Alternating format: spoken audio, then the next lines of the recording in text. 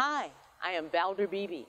I am the host and the visionary of That Celebrity Interview. I've got Dr. Howell today. He's going to talk about COVID-19 and pets. Whoever thought putting that together? Thank you very much for having me. All right. It's kind of hard to put COVID-19 and pets together. Tell us why we're thinking this, and why do you know about this? Well, people worry, of course, with all the pets that they have. There have been less than 40 cases where a domestic pet was positive, and only a handful of those show any clinical symptoms. So it's very unlikely that they get it, but it's still good to follow precautions.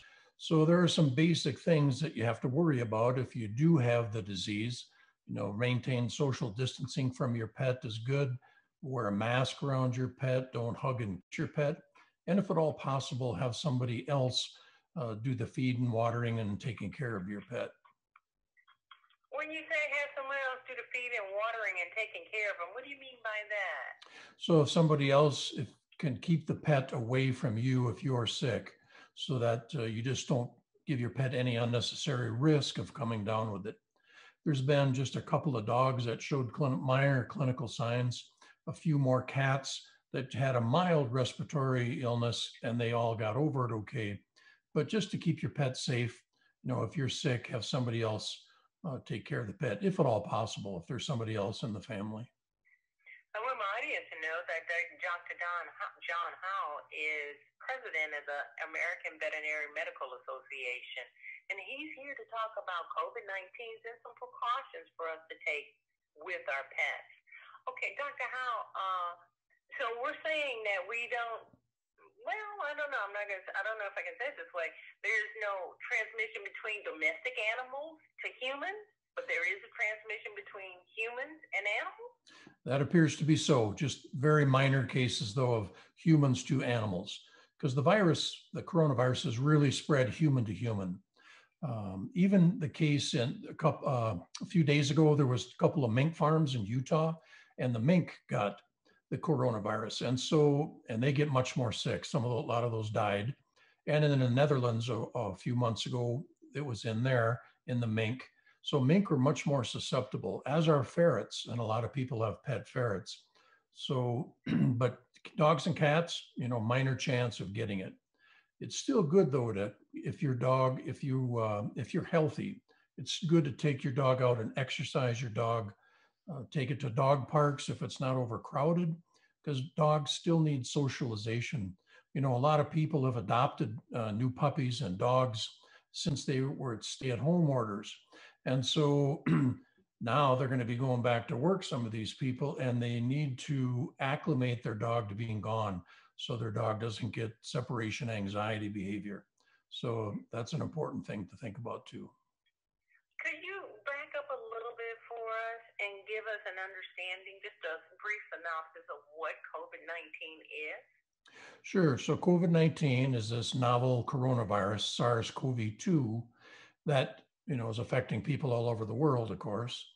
And dogs and cats are almost, you can't say that they don't get it, but under 40 positive cases in the United States out of 5 million people. So your pets are reasonably safe from getting it.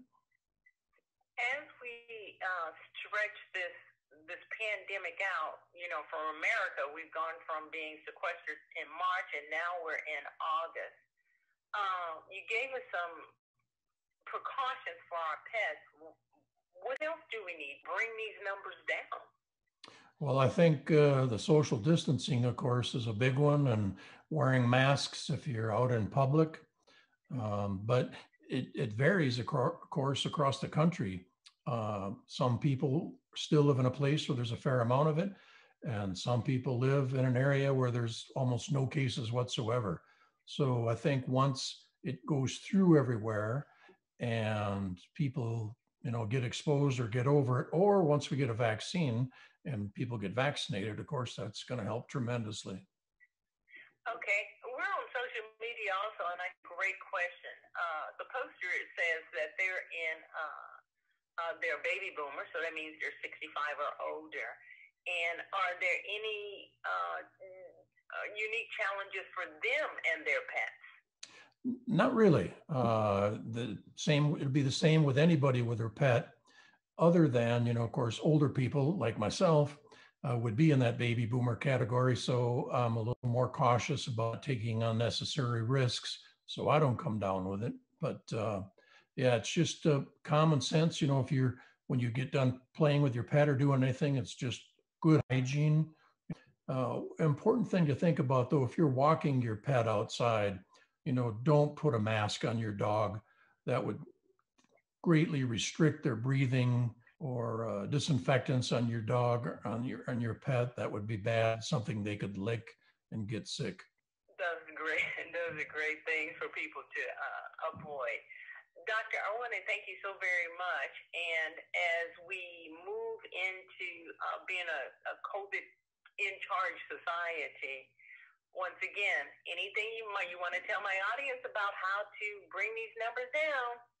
Sure. There's a lot of questions they may still have, and they can find all the answers to their questions pretty much if they go to avma.org/coronavirus. We have a great website with all kinds of information, updated daily, nationally, internationally, everything that's going on with this virus. Dr. Howell, thank you so very much for talking to the Valder Beebe Show audience. And I'm looking at my social media because my audience is made up of baby boomers and pets. So thank you very much. Oh, you're more than welcome. Thank you. My phone pouch. My phone pouch is a great invention. It allows me to go hands-free, pocket-free, purse-free, even belt-free. Head on over to myphonepouch.com. Hi, I'm Valder Beebe, host of the Valder Beebe Show. I have used Credit Help USA, the credit restoration company that's bonded and state certified. When you become a client of Credit Help USA, you become eligible for a set of stainless steel cookware from Credit Help USA and the Valder Beebe Show. Get your credit straight today. Visit credithelptx.com, click on the Valder Beebe Show icon, and get started living life divinely.